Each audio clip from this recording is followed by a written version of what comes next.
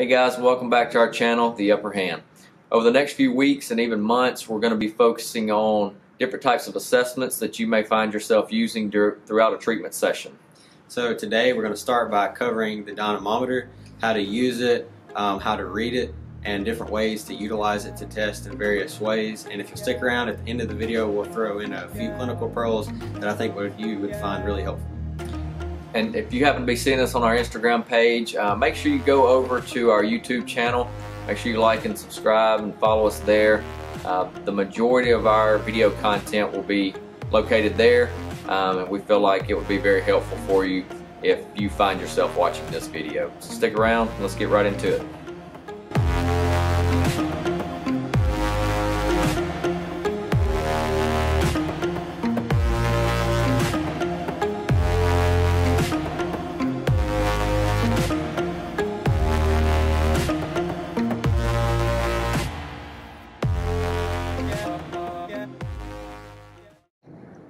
Alright guys, so we're going to take a look at this dynamometer here. Specifically, this is a Jamar brand dynamometer. That's what we have in all of our clinics. There are different brands and companies out there who make these, but if you're interested in a Jamar dynamometer, we'll include a link below if you're interested in obtaining one of those for your clinic or your practice.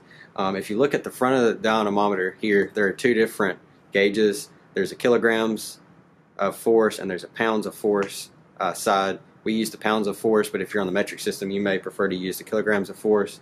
And when you're measuring someone's strength, as they grip and squeeze this, the needle moves up, but there's a second needle that you can see that stays in place. So you don't have to worry about memorizing where the number stopped at, because when the force comes off, the second needle will stay in place and you'll be able to read that measurement.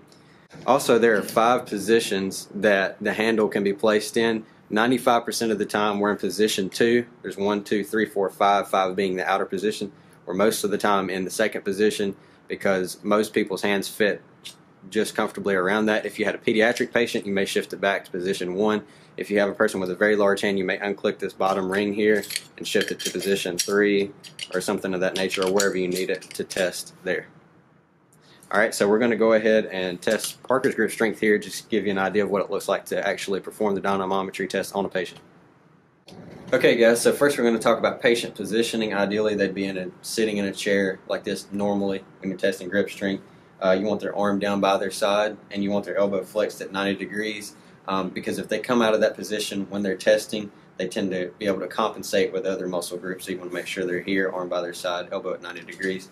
Alright, so we're going to go ahead and test Parker's grip strength here, and I would instruct him to just squeeze as tight as he can for a few seconds, give max effort, and I would encourage him not to jerk it when he's squeezing, because sometimes when they jerk at the beginning that can alter the reading and make the needle pop up really quick at the beginning.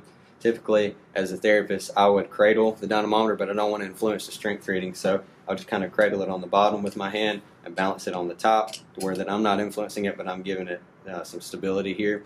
And he's going to squeeze, and I tell the patient when they squeeze, don't expect to feel the handle to come down, because typically they won't feel anything move, and sometimes they wonder, is it working? And the needle's moving on our side even though they don't feel anything.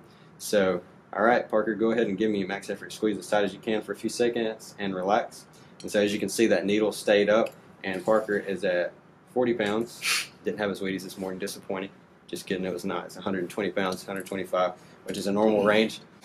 And one more thing that we typically do is if there are no precautions or contraindications for testing the grip strength on the contralateral upper extremity, we go ahead and test both just to get an idea of what a norm is for that person, because there's a normal range, but every person's a little bit different. So we typically test both upper extremities just to get an idea of what that person's strength is like. Alright, a few other things we wanted to talk about is if you have a patient that you feel may be given submaximal effort, there are a few ways that you can use this dynamometer to test some validity. And we're going to talk about a few of those here. So the first one we're going to talk about is, Dylan mentioned earlier that there are 5 levels on the dynamometer. So if we were to test Dylan's grip strength on all 5 levels, starting with number 1, going all the way to number 5, you're going to see what is known as a bell curve. So it's going to kind of start out low, it's going to go up, hit a peak, and then it should start coming back down. With somebody that's giving submaximal effort, sometimes you notice that they don't have that typical bell-shaped curve. So just to give an example and show with Dylan, I'm going to let him elbow at his side. I'm supporting. Squeeze as hard as you comfortably can. And relax. Got about 105 there. So typically we're going to see this next number jump up a little bit. All right, go ahead and squeeze again for me. All right, very good. He's got 120 there. Most people max out at around the second or third level. I've seen it both ways. It just all depends on how big their hand is. I would guess that this one would be close to the same or is going to jump up a little bit higher than that 120 that he just had. So go ahead and squeeze one more time for me and relax. And he had 125 there, okay? So now as you see on the dynamometer, as we're getting further out, we're on the fourth level now. I can't make anywhere near a full fist, so we are recruiting different muscles to obtain this grip strength. So I'm going to go ahead and let him grab that. Go ahead, squeeze, and relax. He had about 105 there, so now we've hit our peak and we've started coming back down, and we go all the way out to the fifth one. If he's given maximal effort, this number should go down as well, and he had around 85. So that just shows you a typical bell curve and how it should be. Many times that's not the case when somebody's giving them submaximal effort. They don't understand that, and they can't keep up with how hard they squeezed on the time before because they're not giving good effort. So another way that you can give a type of validity test is to allow the patient to perform a 3-trial average, so allow them to test their grip strength 3 times. Then you'll average those numbers together and see the difference in each of those numbers. And there should not be a coefficient of variation of greater than 15% between those numbers. So for example, if you had a patient and they tested 100 grip pounds in the first trial, 40 grip pounds on the second trial, for example, and 85 on the third trial, that 40 is going to be well outside of that 15% difference. And so then you would know that there's something suspicious going on, and then you can further investigate that with further validity testing. Okay, another way you may test if someone's giving their maximal effort is perform a sustained grip. So what I'll have the patient do is to grip the dynamometer as hard as they possibly can, comfortably, for a 10-second period. So if someone's giving max effort, typically what you're going to see that line do is go all the way to the top and peak pretty quickly within a few seconds, and then fatigue's going to set in and that number's going to start going down, down, down, down. By the time it hits that 10 seconds, it should be a good bit further down than it was at your peak.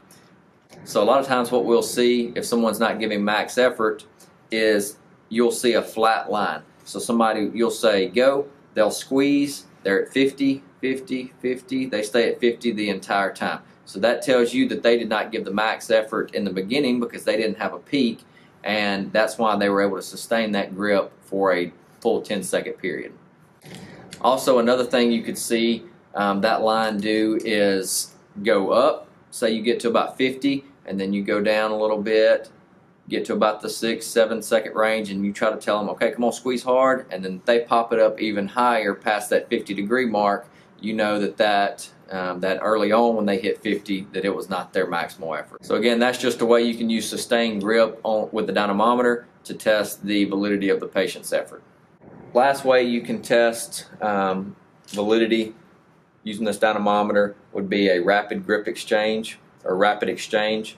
And with this test, you're going to usually leave it on level 2, and I'm going to have Dylan here have both hands out, right and left hand, and I will be in complete control of the dynamometer. So he is not grabbing it from my hands or anything like that. I'm going to place it in his hands. I'm going to ask him to squeeze as hard as he comfortably can. Go squeeze, and then I'm going to swap it to this hand. Squeeze, squeeze, squeeze, squeeze.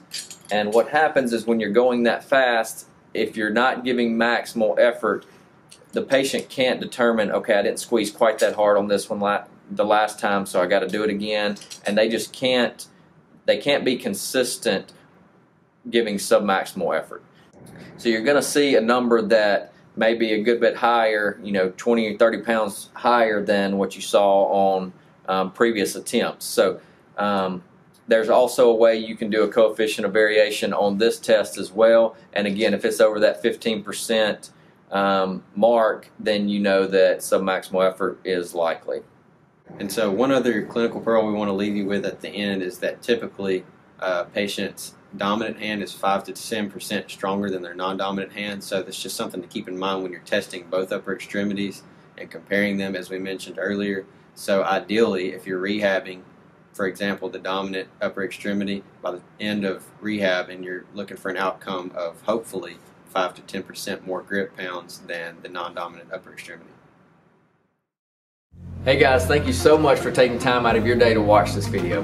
We hope you learned something today and that this was helpful to you in some way.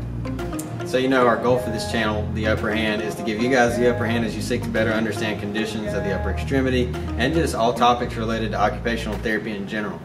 So please take a second out of your day, make sure you like this video and subscribe to this channel so that you can be sure that you're going to see all of our upcoming videos. Thank you guys so much, and we'll see you next time.